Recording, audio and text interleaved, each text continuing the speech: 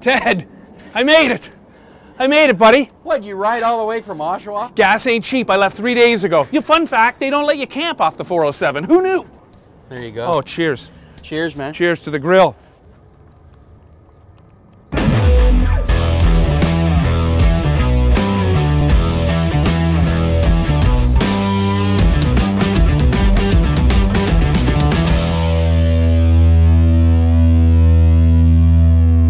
That's a tasty beverage. I'm assuming we're drinking a Jamaican-style beer because we're doing Jerk chicken.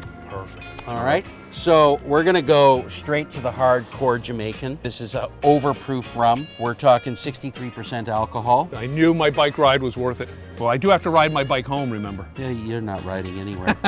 To Bob Marley. To Bob, he was good. To Jerk Chicken. So let's get rocking. Cheers.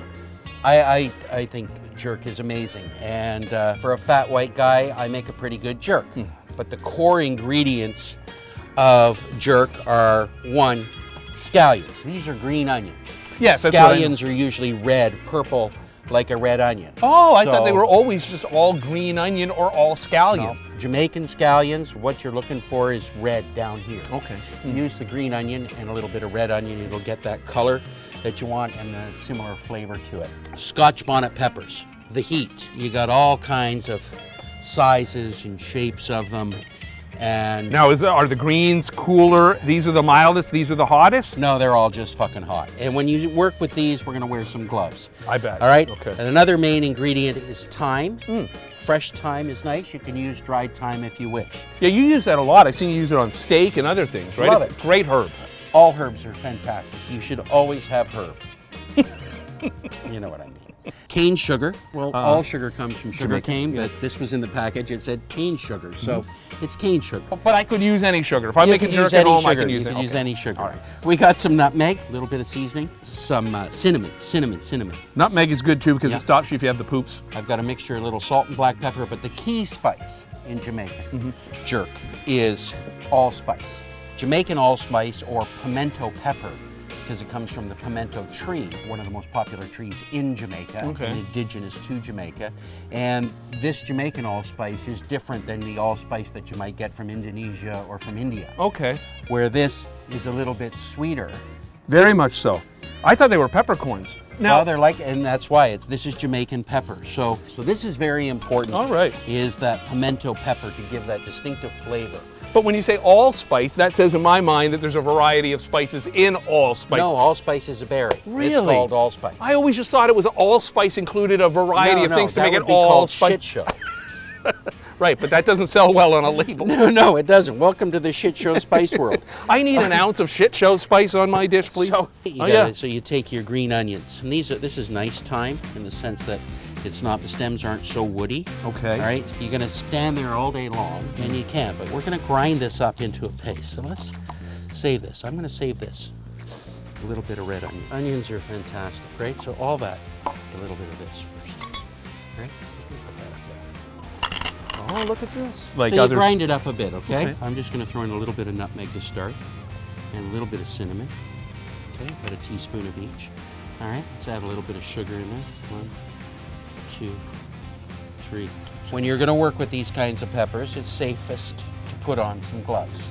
If not, you'll probably stick your finger in your nose or your eye, or you'll go and touch yourself, and then you'll feel some pain for a while. Yeah, so I've done just that with jalapenos. Jalapenos are nice. They hurt a little bit. Yeah. These hurt a little bit more. All right. I bet. So if you want to tone it down a little, you can take out your seeds like that. Another question. And wear glasses, because Right. sometimes if you cut them, there's going to be a little bit of juice, and sometimes the seeds snap up on your face. So Okay. then we're going to take a little bit of the time, and we'll just start the pulse. Right. So we're grinding Look that at up. that. So that pimento is what's made the paste. Part of it, and then the juices in this onion is going to make a little bit more of a paste that we're going to put on this stuff. Wow. All right, now I like, at this point, Little beer, of course. just a little bit of red stripe. Now raw, that's probably incredibly spicy, Well, we're going right? to add a little, we're not done, we're going to add our black pepper, Of course. and then I'm going to add a bit of salt. So anybody can do this in their backyard. They can get going at 5 o'clock after work and have this on the table by 6:30, right? I'm just giving you a little taste of that, and you can taste the pimento. there's the bite after. Right. That's great. That hot hits you after. But it's not blowing our heads off because I only used 2 chili. It's hot enough. You can't. It's hot. Chicken, right? We want to get the flavor of the jerk into the chicken, right? So we're going to do what a thing is that I call slash and grill. Now, I'm always interested when you do this with chicken because aren't we going to lose the juices of the chicken? You're correct. Look at me. It depends on how you're going to cook it. If you're going to cook it real hot and fast, you know, you're gonna heat it up quickly. You're just gonna cook it nicely. And what this slashing does, you want to be able to see down to the bone. So you want a clear white bone. You don't want red when you're doing it, so it'll give you access, but it also opens it up so that you get more flavor. I just think I'm having a moment because Ted for once said I was right. You get over it. It's okay. I'll have a sip of beer. I got other friends that can come over. Wow. Wow. We got the chicken there. Okay. Go with legs. You get more flavor. Fat is flavor. You know, you're skinny, not delicious. Me, I'm fucking fantastically delicious. All right. So take that off of there. I think we got a dozen thighs in here. Yeah, that's a lot of chicken. But this is just enough jerk paste for that. Do this, grab a beer, all right? Mm-hmm. Now you mix it all up. So again, it doesn't have to be perfection. Not every inch of the chicken no, has but to you be know, coated. rub it, go to the bottom, rub it into this, get it into the those cuts, the slashes. Yep. Hence the term slash and grill. If you want it really, really spicy, you're going to put this in the fridge and let it sit for 24 hours. Okay. So we're just going to take these chicken and we're going to put them on the grill. So now you got this paste, right? Mm-hmm. So just put it on top right now. You got a little extra, take your tongs. Of course, I'm getting all the smoke in my face. Traditionally, jerk was done over pimento wood. Oh, okay. And it looks like this. And I bought this bag from Ontario Gas Barbecue in 2002. Now you can't get this wood in Canada because it's not legal anymore. Oh, geez. So we're just going to take a handful of the chips. You could use a pecan wood. Okay. You could use apple wood. It goes nicely with the chicken. Okay. All right. Orange wood would go really, really well, or lemon wood. Oh, wow. Okay. If you could get your handles on some of that.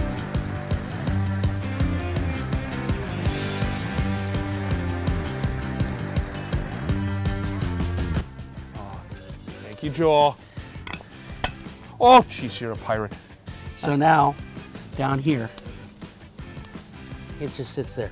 We're going to get a little bit of char into that. Get it all going. It'll char on its own. It takes time. And so, well, it takes time. And then, so the other thing is we want to make a little basting sauce, a drizzling sauce. So we're going to take that pot. I've got a little bit of orange marmalade. Into that, I'm going to take some honey.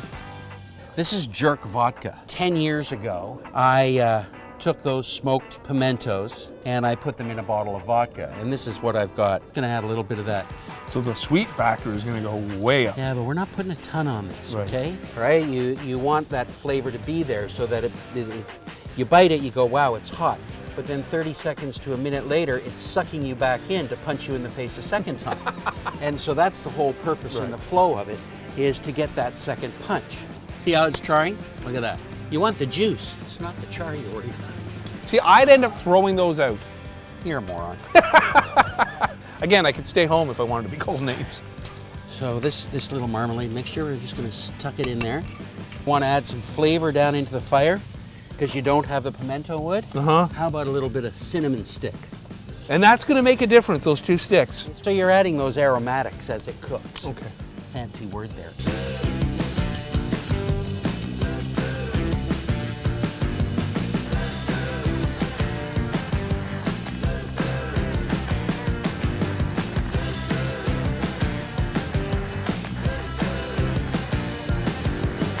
That is beautiful.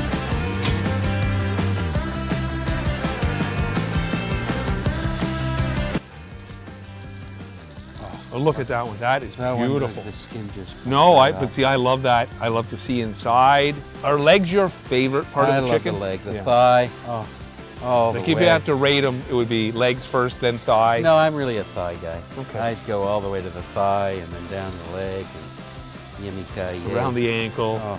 So we're just gonna drizzle this honey and orange marmalade with the pimento vodka in there, right? You could use rum. I think Joel's hungry. Joel, are you hungry? Squeeze. Don't get all that little juices out of that, right? Get them out. It's all flavor. Don't waste it. Oh! Right, That's like Greek cooking. Finish it with a little Ray and nephew right there. Now that's a fire. Right? As Eddie Murphy once said.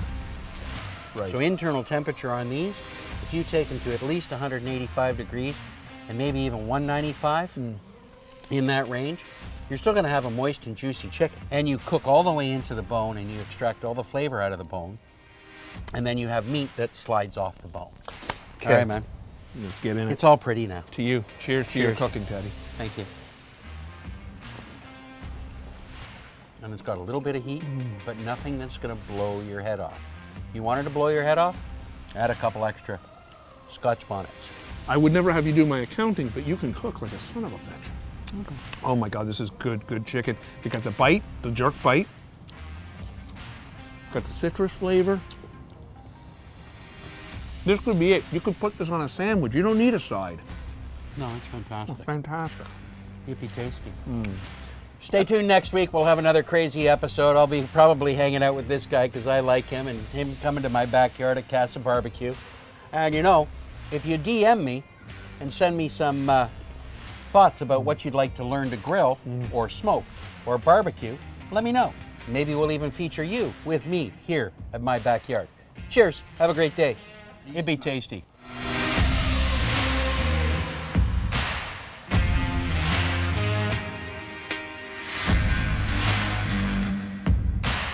I know Lucky, my co-host at 94.9 The Rock, I know he would love to try your chicken. Would you mind if I took him a little doggy bag? Is that okay?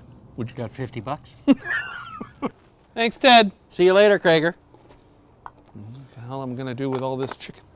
Why would I even bother? How am I going to, this is, hold on. Don't fucking drop the chicken, okay? I know, I just paid 50 bucks for it. All right. No, fine, Joel. Thanks for nothing. Cheers. See you next time, Teddy.